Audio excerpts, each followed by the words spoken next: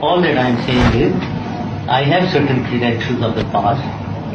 I need to come again, and I need to be supported, not overtly, but in a covert manner, that we win again.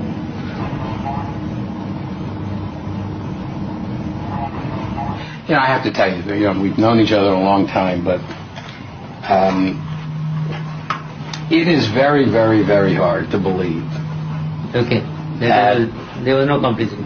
At some level, I'm just saying, at some level, okay. Somebody knew something. You tell me, when you say that you know me so well, tell me, I'm looking into your eyes, when I say I didn't know it, do you mistrust me?